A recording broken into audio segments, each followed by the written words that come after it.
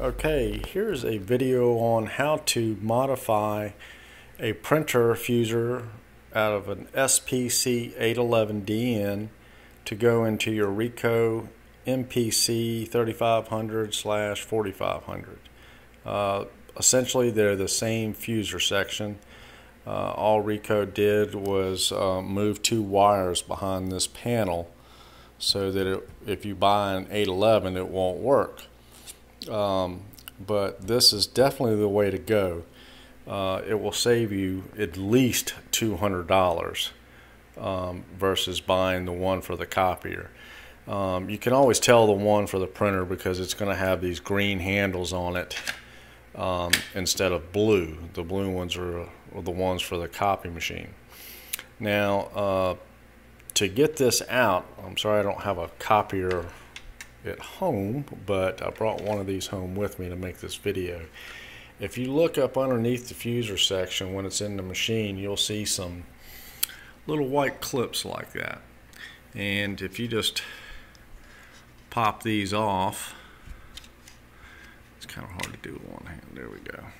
And then there'll be one over here as well. Then you can, while it's in the copy machine, you can just pull up on both of these handles right here, right there and right there, and just lift it straight out. Now once you've got it out, then you just want to get this black cover off right here, and you just take off this one screw. Alright, and then I'm going to turn this up a little bit so we can get a little bit of light.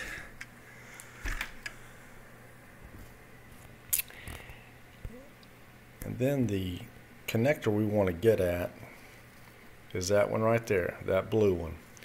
And on the other side, there's some little tabs that hold this thing in.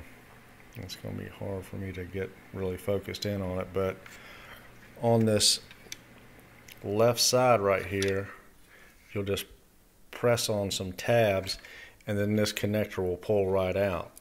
And I've already done that, so I'm just going to be able to pull it straight out. Now when you look at this connector, it's got two blue wires on it, okay? And this is the printer version, and when I want to modify it to go into the copier, I will move this blue wire right here, this one that's on the very first pin, and we're going to move it to the second pin, okay? And all you do is you take something, something like this or a really tiny screwdriver, and what you want to do, and this is almost near impossible with one hand, but you'll just pry up this little tab right here. And when you pry up the tab, then you can pull the wire out and then just simply move it over one slot. Okay. Once you move it over one slot, then all you got to do is just pop your connector back in right there, and you want to make sure it goes all the way in and clicks in. And once it's in, just put your cover back on, set your fuser unit in there, and you've just saved yourself about $200–250, and it's the same fuser section.